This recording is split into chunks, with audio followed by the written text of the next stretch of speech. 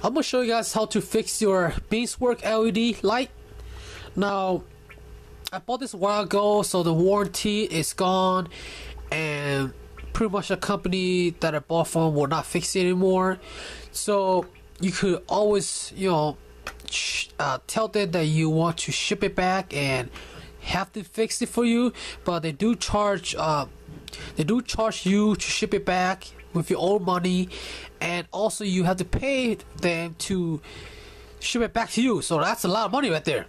And if you have bigger fixture, that's gonna cost you more money. But this is a 14-inch strip light that I bought and kind of took out the little clip on here, and now it doesn't work anymore because the power adapter has been fried out. So this is a power adapter here, and if you look at it, that's the spec for them. Hopefully you guys can see it. There you go. So yeah, and this one's a little bit different. It has an on-off switch here, and then the end here, this is different now. I don't think they even sell this anymore because I can't find them. Now you have a little plug here that goes at the end here, and that will go into your outlet. Now I can't find any of this anymore for some reason. So the LED light is very simple. I have opened it up, I have checked it out. It's just two wires that connects to the negative and the positive. That's it. It's very simple. I'll probably open this up and show you guys. So once you get the screen off on the back here, the screen little pixie glass here off, and then you remove that off and you check on the back of it, and you can either take this little clip on the side here, so you take it off. As you can see, it's very simple. It's not connected to anything. It's just a positive and a negative, and that's it. There's not much to it. See, just wire connected to it, and the power adapter is actually what controls, the power. So you have that connect to two wires here. So since my power adapter is pretty much the main cause of the LED light go on and off, and sometimes it will stay off for maybe a minute and then will come on again. So that's pretty much the main problem that a lot of people experience, and it's usually this adapter that's the problem. I did open it up and I did smell some sort of burning, and I even look at the circuit board here. Yep, and to me it looks like it's fried, and when you touch it, it feels very, very hot. Not that hot, but kind of hot. So that's probably the main reason right here. This is probably the problem. So what I did was, instead of having to buy a new fixture, I ordered this power adapter here that matched the same spec of the other adapter, and same spec here, just didn't have the little switch here.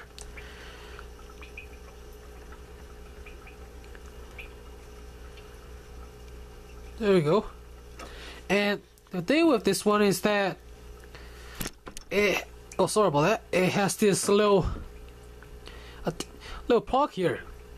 Now the thing with this is I don't need this, because since at the end of this is no plug like this one here, you see, had a little hole in there. This one doesn't have one, because this is supposed to go inside of a little Beamswork. There's other models that just have a low outlet you put it in. Well, since this one doesn't even have any, we're going to cut this and we're going to solder that onto the circuit board. Pretty easy to do. I will probably show you how I do it.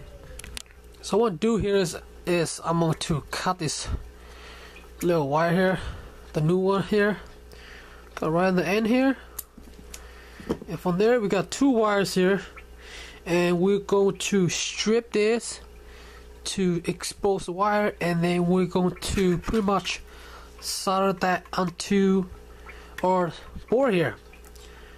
Now, I'm not going to show you how to solder in everything. There's videos about that online. But once I get this all soldered, I will show you guys and even show you guys that it works. So I'm back and I got it all soldered together. You can see, here's the LEDs here. On the back here, you can see how I soldered them back on. Now, since this wire does not have a black and white, it's kind of hard to tell which is either or positive or negative. So what I did first is, solder in, plug it in to see if it lights up. If it does not light up, switch it around and it should work. So to let you guys see if it works, here's the power adapter. You can see there's no plug in here. So here it is, and I will go ahead and plug it in for you guys to show you guys that it works.